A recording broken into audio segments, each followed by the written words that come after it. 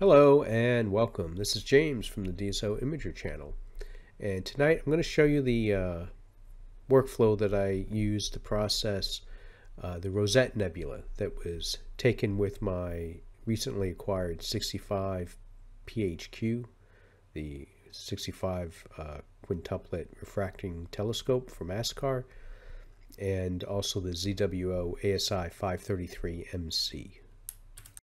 What you see here is how it looked right after it's stacked, right? So non-linear, no processing done on this. This image has a little over 8 hours of total integration time. It's 505 60-second shots. Now I did use PixInsight to do the stacking, and the script that I use does an auto crop at the end, so there's no reason for me to do a crop, which is usually my first step. So as you can see here, there's no stacking artifacts on the edges or anything like that. So the next thing to do is to run dynamic background extraction. Now on a field with so many stars, it can be pretty difficult sometimes to figure out exactly where to place your background reference points. So what I've started doing is I'll do a run star exterminator and remove the stars right off the bat. In this I use then as a reference to figure out where to place my reference points. And once I've determined that for dynamic background extraction, then I'll save that process and actually run it against this one with the stars in place, because ideally we want to have dynamic background extraction run pretty much very early in the processing, and then after that we would want to do color calibration, and then we run blur exterminator. So the thing is, blur exterminator works best with dynamic background extraction already finished and then color calibration. And you want to do dynamic background extraction before color calibration, because dynamic background extraction can impact the colors. So you can see what I have here is this is what the starless, this test starless version looked like after running dynamic background extraction against it. And then here is the original version, what it looks like after running dynamic background extraction. And so after doing the dynamic background extraction, I ran color calibration. And so this is what it looks like after color calibration was completed. And for color calibration, what I used was the spectrophotometric color calibration. Now, in order to get this to run correctly, you do need to run a image solver script, and that is in here, image solver. And what the image solver, the way this works is you basically do a search for your object in here, NGC number, the Messier number, or whatever works. And then you give it an approximate date time. It doesn't have to be exact. And this is the most important part right here. You want to make sure that the pixel size and the resolution or the focal length match what the image was taken.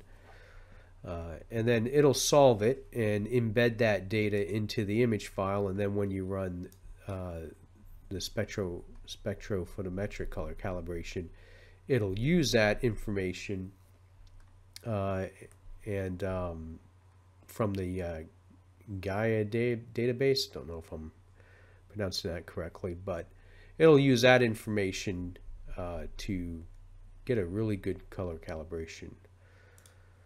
And then after that I ran blur exterminator.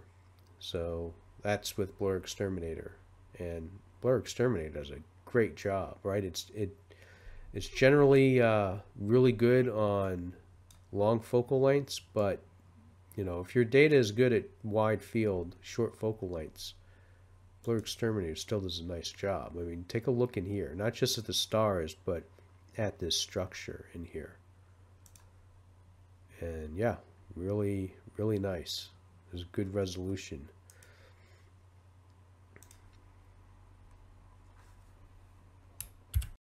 So after Blur Exterminator, the next thing would be to remove the stars, and you can see this right here. The stars have been removed, and then after the stars are removed, I'll do a stretch. Usually I'll just use the Easy Processing Suite soft stretch, and then you can see some initial curve work being done here. Now the thing is, I was still seeing a bit of a gradient in the image. Now you don't normally run dynamic background extraction after the image has been stretched, but it is an option in rare occasions, and I ended up doing it just to see how it would help, and this is what I got. So I decided to run with this. It did a really nice job of pulling out all this information, basically taking this image and defining new background points yielded this.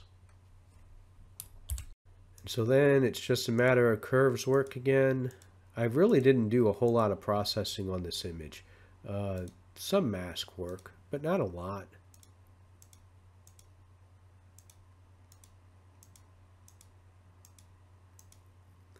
A very subtle work here. I did want to pull some of the green out that was in this center part.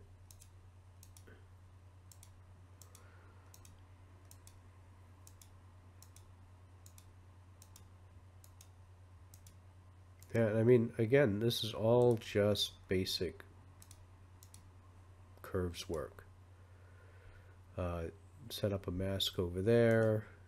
Probably was working on unsharp mask to sharpen everything up a little bit. Oh, you see this over here? This is using that enhanced dark structure enhanced script, which I sometimes run. It's this guy over here. Now this slider here is what you use to control it. If you leave it on the default settings and run it, what I find is sometimes it makes this area too dark, and you end up losing some of the faint details within the dark structure, and so I usually dial it back, but it's a trial and error thing. And there, so you can see, like, look right in this area right here, and there. So yeah, it does a nice job.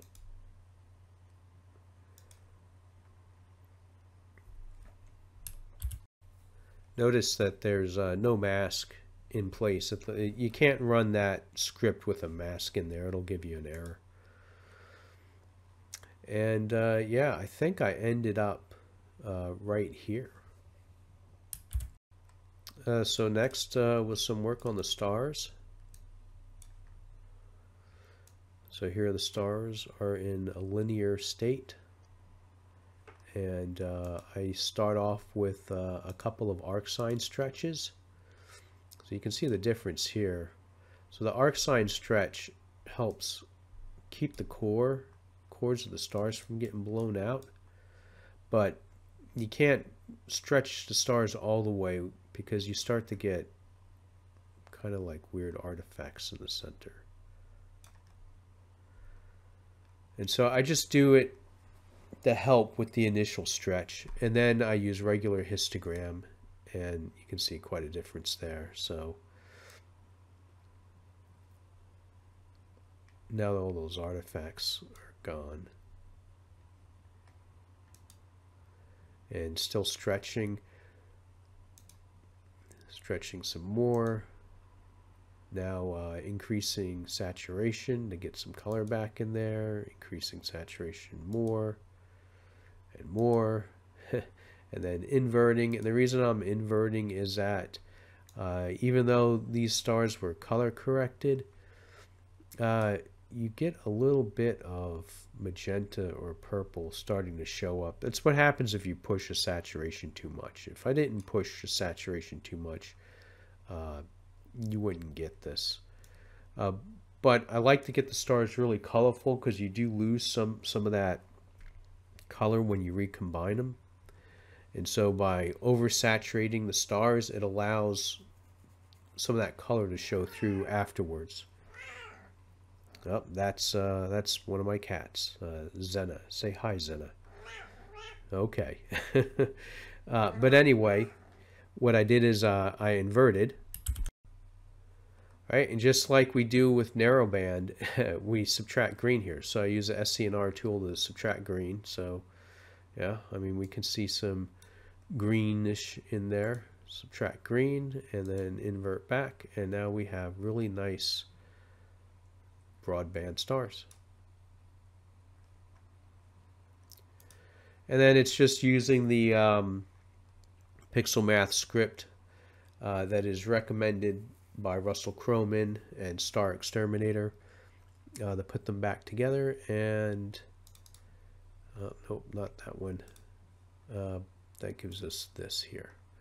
Actually, I think so. This is what I ended up with, and then I took this into Photoshop and tweaked it a little bit more, and I also used Noise Exterminator, and here's the final image. So I'm really happy with how this image turned out. The color looks great. The scope's doing an excellent job. I'm loving the nice tight stars that it's producing. And I mean, really, for a 65mm scope, this is pretty good detail that we're getting in here. I've shot this target before with at short focal lengths with in narrowband, but I've never shot it in broadband like this before. And so with without the moon and only having a one-shot color camera, I thought it'd be pretty good to see how this performed with a decent amount of data. And I mean, just 8 hours, it's not bad, not bad at all. So I'd love to hear what you guys think of this image and this workflow. Drop a note in the comments.